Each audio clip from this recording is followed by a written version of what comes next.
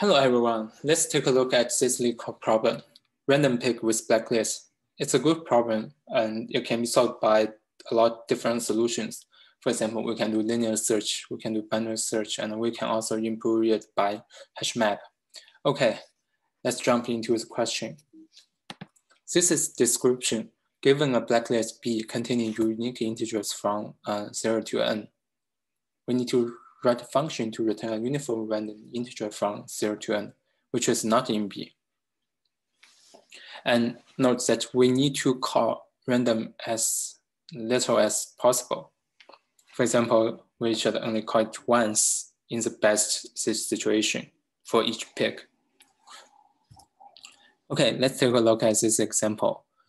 N is 3, which means we can generate 0 or 1 or 2, but 1 is in blacklist, so we can only generate 0 and 2. So when we call pick, we may return 0 or we may return 2. Okay, let me give you an example. N is 10, blacklist is 257. So we know possible values are 0, 1, 3, 4, 6, 8, 9. Note, we don't generate possible values array since it can be too large.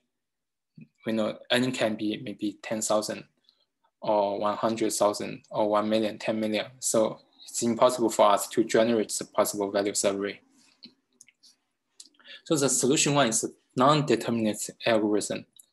So we can generate a random number between 0 to 9. If it's in blacklist, then we just regenerate the random number until it's not in the blacklist. We know there's a chance that we always generate 257. So we need to always generate the random number again and again. So it's non-deterministic since there's a chance that it will not stop.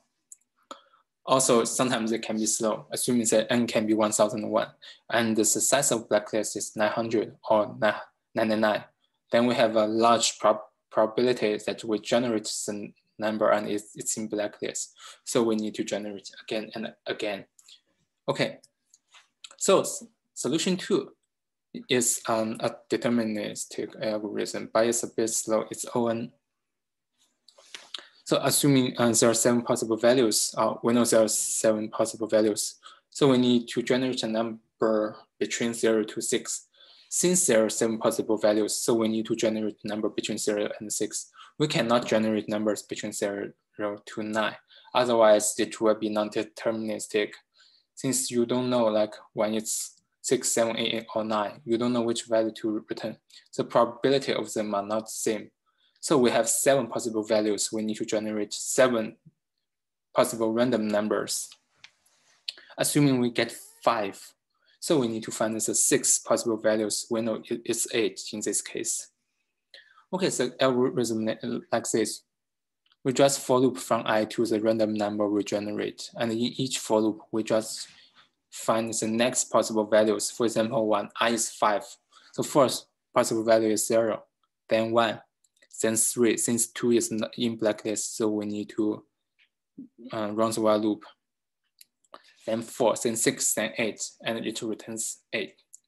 It's slow since if we generate a large random number, we almost need to like check each number within n. Okay, let's see how can we improve it. We can improve it in B size. B size is size of blacklist. We know in the constraint, the size of the blacklist can be at most 100,000. So it's acceptable if we only call pick maybe 10 times. Okay, so example is same as previous example. Okay, let's see how can we solve it by B size. We know this is a blacklist. So the main job here is to determine when we generate a random number and for that result, which segment my result is in. Should I return a value before 2 or between 2 and 5 or between 5 and 7 or after 7? Let's see. We need to iterate the blacklist. If J is 0, we know blacklist 0 is 2. There are only 2 valid non-blacklist numbers before 2. We know it's 0 and 1. Since we need to find the 6th value, and before 2, there are only 2 elements. So the answer is not before 2. Okay, then 0 is 1. Blacklist 1 is 5. 5 minus 1 is 4, so there are only 4 elements before 5. So our answer is not before 5, since we need to find the 6th possible value. Next, 0 is 2. Blacklist 2 is 7. We only have 5 elements before 7. So our answer is not before 7. Then we know our answer is after 7. Okay, at this point, we know the result is after element 7. Then what's our result? Our result is the random number we generated plus like how many blacklist number before my answer. We know the random number we generate 5. And our answer is after 7. So there are 3 blacklist numbers before my random number. So we need to plus 3. So we get answer 8 in this case. Assuming we generate 6. So the result is 6 plus 3, which is 9. Okay, so it's actually a linear search. So we search each blacklist number to determine like where our answer located in. Can we improve it? For example, can we use maybe binary search to find this segment? Okay, so the solution for is we can use binary search. So the time complexity is O log B size.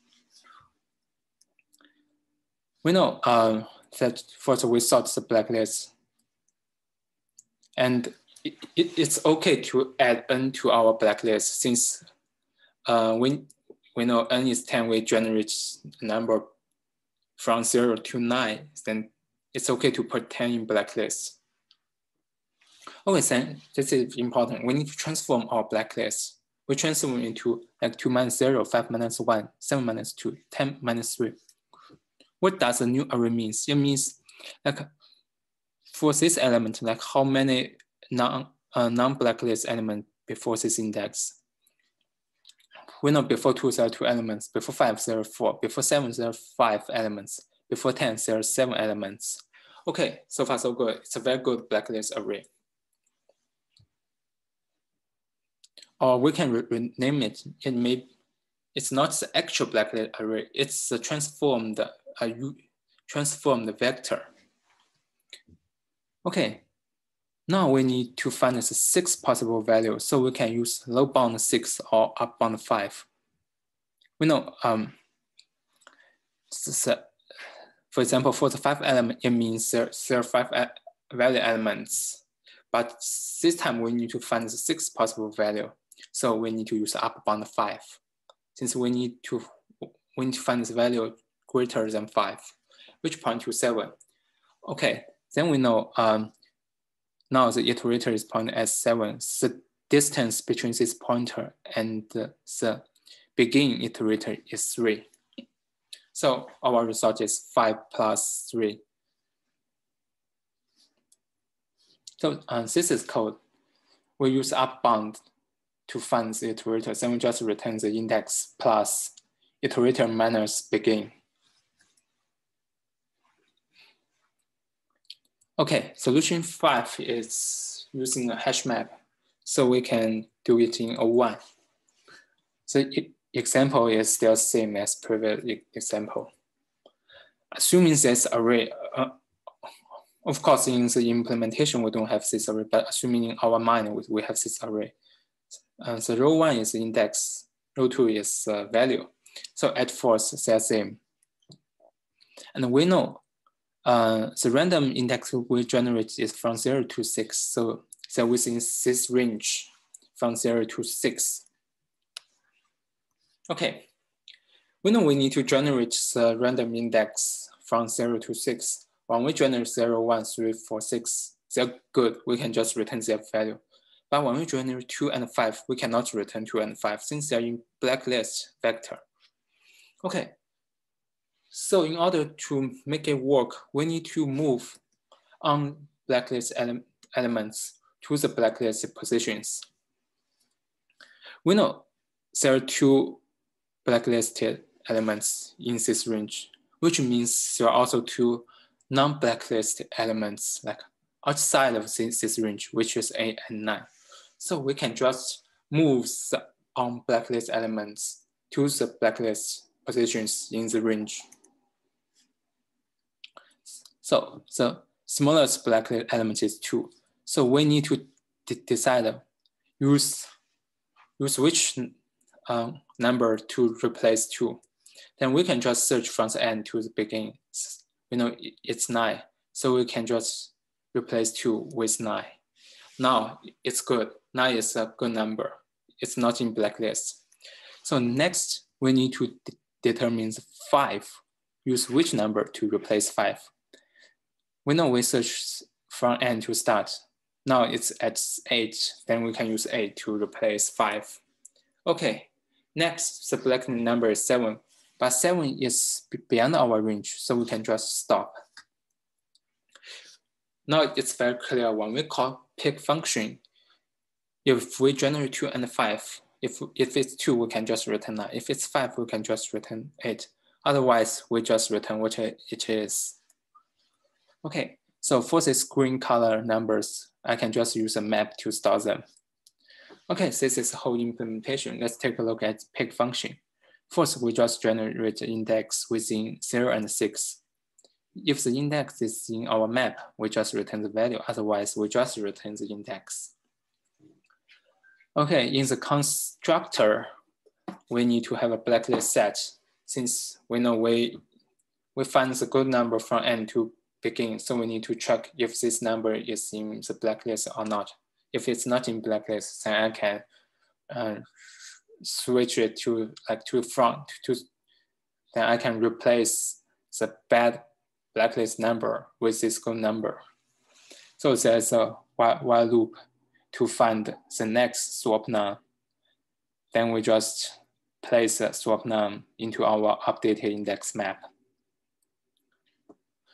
Okay, so the solution here is O1 for pick function. That's it. See you next time.